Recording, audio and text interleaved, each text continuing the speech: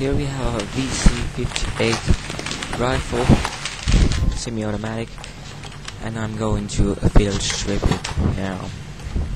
So first take off the magazine and make sure the weapon is safe to field strip by checking there's no round in the chamber, and then fire the gun. On the left side of the gun there's a pin. You have to push it and then pull it out from the other side like that, and then you have to push the upper receiver so it comes off like that.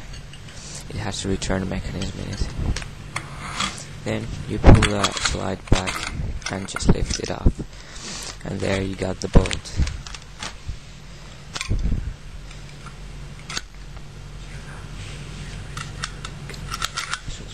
First take off the striker hammer from there, pull it out, and then turn counterclockwise, and then the rest of the parts come off itself pretty much.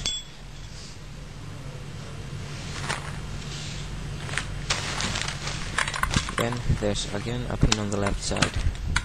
You push it and pull it, and then you just lift off the handguard, and there you got the piston.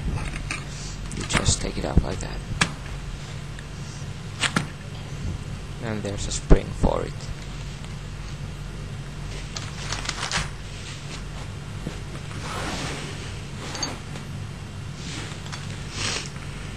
Then putting the ball back in together.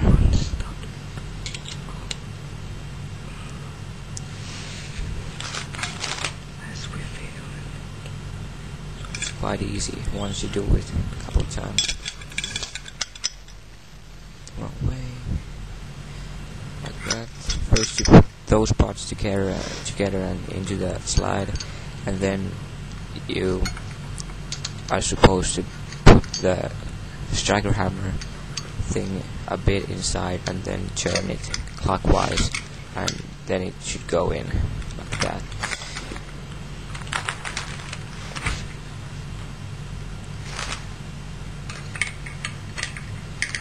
Putting the piston back in and the hind guard.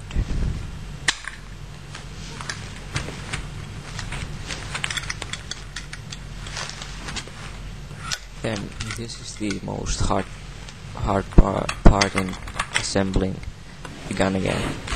You have to put the slide and the bolt correctly.